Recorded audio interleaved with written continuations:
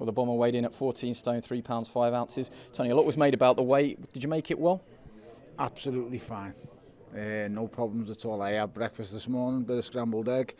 I had 3 meals yesterday, 2 protein shakes, 2 litres of water. Everything's gone perfectly.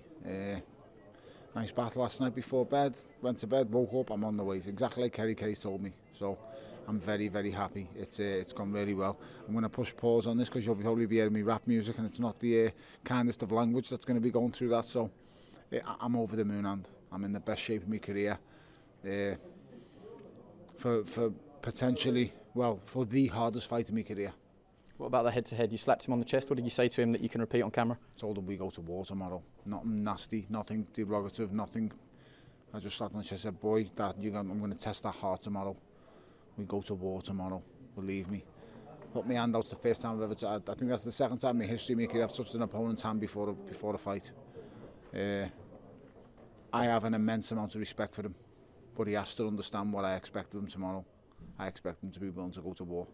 And I'm not going to say some of the things I would usually say, but you know, the people get the message. This fight's going to a dark place, and I'm prepared for it. I just hope he is as well. You respect him, but you don't fear him. Of course, I have massive respect for him. Nothing but respect. But tomorrow, you see, he looks, he sees. If we get our cameraman to turn around.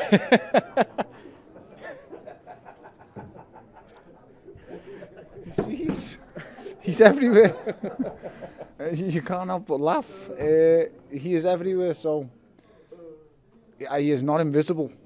That is the most important thing. So tomorrow, I laugh, but mate, I'm in the zone. Well, we won't keep you any longer. Thank you, and wish you all the best of luck in your last one ever. Thank you very much.